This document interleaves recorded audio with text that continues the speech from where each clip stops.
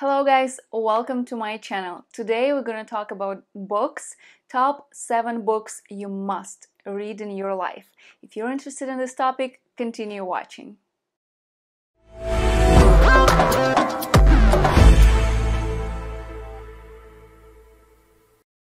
So this is, let's call it a contemporary list. I didn't include many classics in here because I assume that it's quite obvious what classics we should read in our lifetime because we all know it from school programs, from universities and stuff like that. So I didn't include them much. These are contemporary books which are, well, maybe except one or something.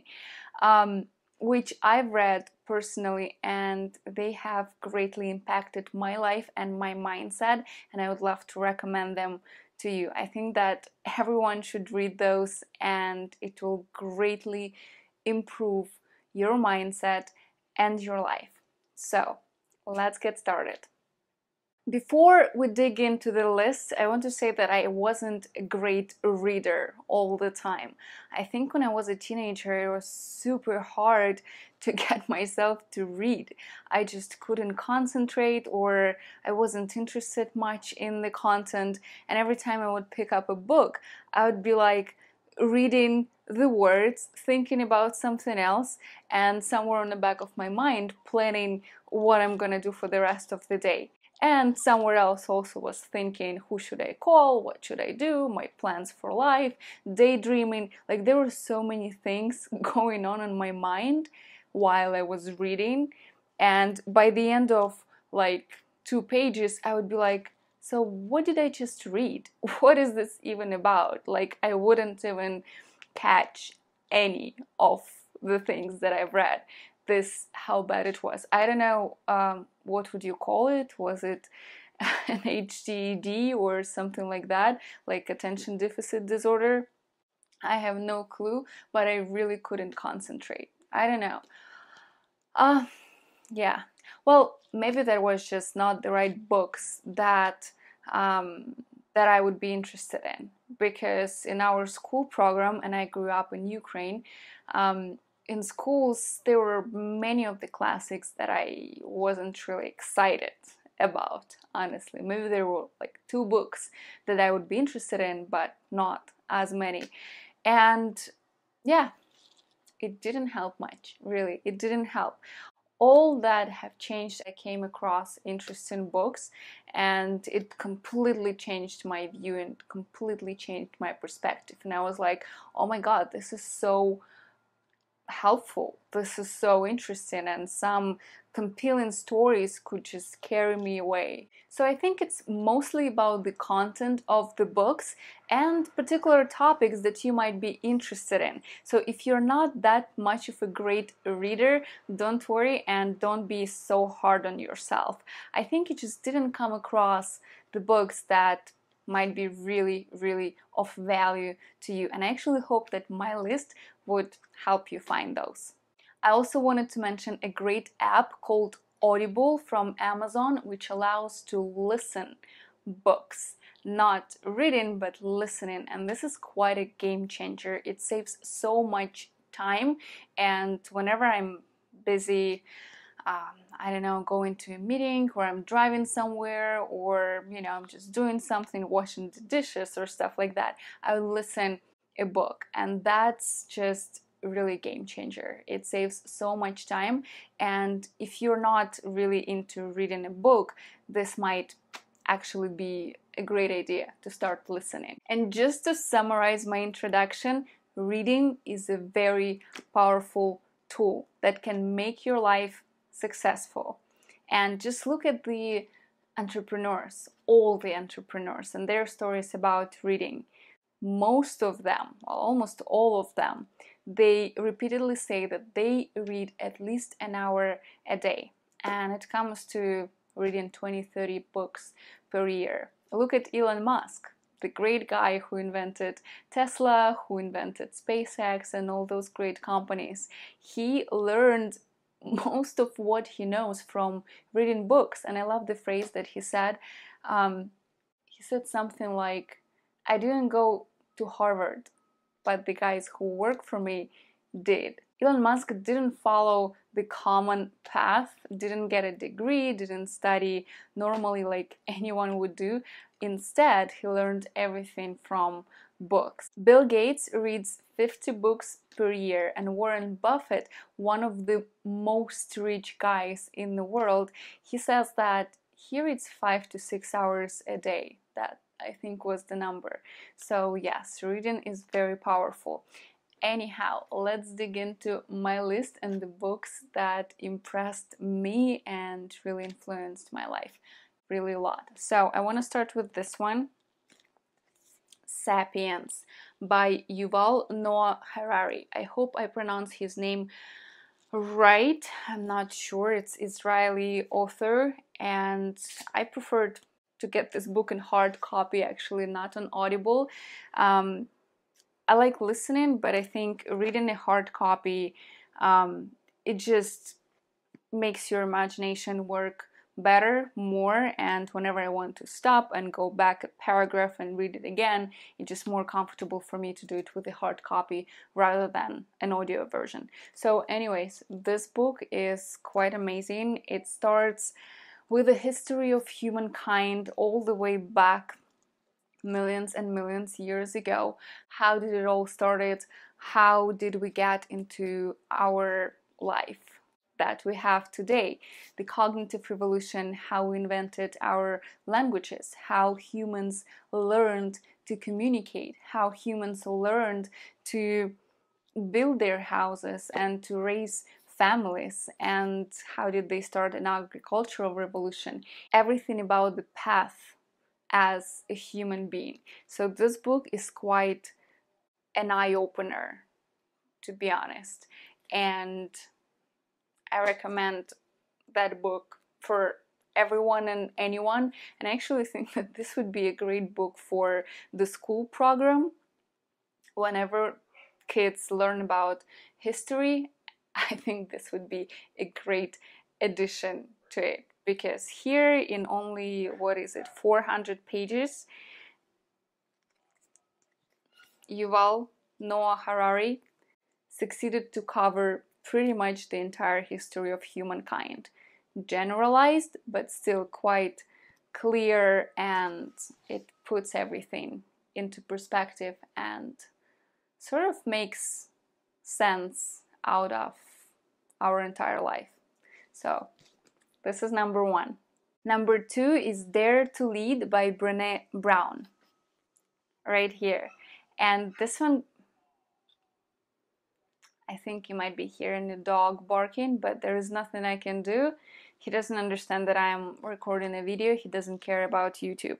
So, Brené Brown, Dare to Lead, amazing book, and it's great not only for entrepreneurs, business owners, chief executives, people who have to manage other people in their jobs, but also for people who just want to get better in communicating with other people, in public speaking, in creating a healthy, collaborative, and productive environment. So this book teaches how to understand people, how not to fear to take the responsibility and take accountability for your actions, and how to collaborate with others. So this is an amazing book, great for everyone, just to set up your mindset as a leader. Number three is Rich Dad, Poor Dad, and I think it's quite an old thing. Everyone's talking about it, everyone knows this book, and it's not the news that I'm suggesting it, but probably because this book is so great that everyone talks about it, and it really is. This is the one right here. By the way, I don't have it in hard copy because I've actually downloaded this one on Audible, so I was listening to it, and I think I finished it in like, I don't know, 2 days or something, because I was doing something else and I was reading it, so I finished it really fast. That's the beauty of audiobooks. So anyways, whenever you want to understand better financial world, how the money system works, just how the financial world functions, and maybe you want to start investing, or you want to just create your wealth and start building a healthy financial situation. This book is just like a foundation of it all. Without this mindset and this understanding that Robert Kiyosaki talking about in this book, you will not be able to build anything. Like, that's really the basics. So anyone who wants to be successful and build wealth and create a healthy financial situation in life, that's the book to start with. Number 4, The Denial of Death by Ernest Becker. I know, you must be thinking like, are you crazy, Elena? What are you talking about? You're talking about death? This is creepy.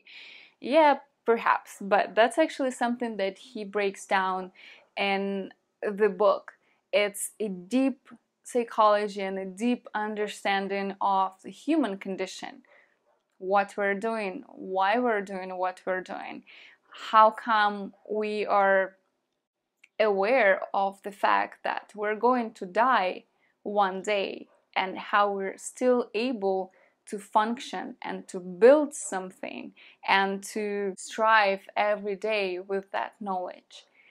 And there's this great phrase that I really, really love from this book. It goes, to have emerged from nothing, to have a name, consciousness of self, deep inner feelings, excruciating inner yearning for life and self-expression, and with all of it, yet to die. That's a very powerful phrase, isn't it? I don't know if you know the guy whose name is Jason Silva. He is a host of Origins TV show on National Geographic, and he usually releases great inspirational videos on his Instagram and on his Facebook. And actually, I've learned about this book thanks to him, because he was quoting this phrase and it hit me so hard that I decided to actually read this book. I really understood how short life is and how small we are. Looking at the entire world, looking at the entire perspective and the entire system, how it works, you and your problems are really, really so tiny. And putting everything into such perspective makes life even more exciting and easier. Well, maybe not easier, because there is nothing easy about life, right? But just that understanding that you need to live your life fully, because it is short and it is very limited. Next book I want to talk about is Shantaram by Gregory David Roberts, an Australian author. The book describes a real life story of the author.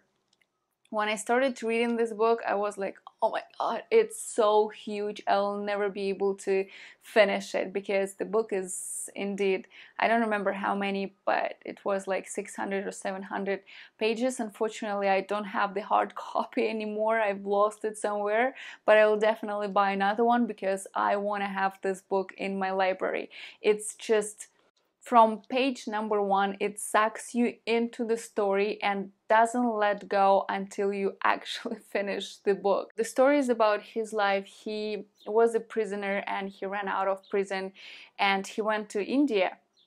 In India, he found great community in Islam that supported him actually, and offered him a job and offered him a place in their society, in their community. And he writes all the stories, all the things that he had to go through in India.